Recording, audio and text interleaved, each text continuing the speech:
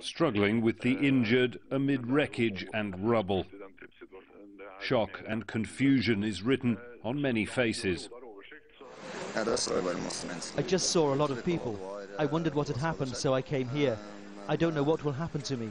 It's confusing. You don't know what's going on. It was a big bomb. The blast sent people fleeing.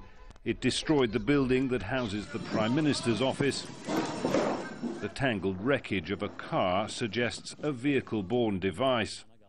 The holiday season meant the city's streets and offices were emptier than they could have been. We've taken in 9 patients so far. More are on the way. Many are very seriously injured. They're being operated on. We're in control of the situation and we've got enough resources. It's impossible to get close to the destroyed government buildings here in the heart of Oslo. Much of the centre has been cordoned off by police, but these are the deserted streets of a city on a normally crowded Friday night, the capital of a country now much changed. Many Norwegians never saw themselves in the firing line.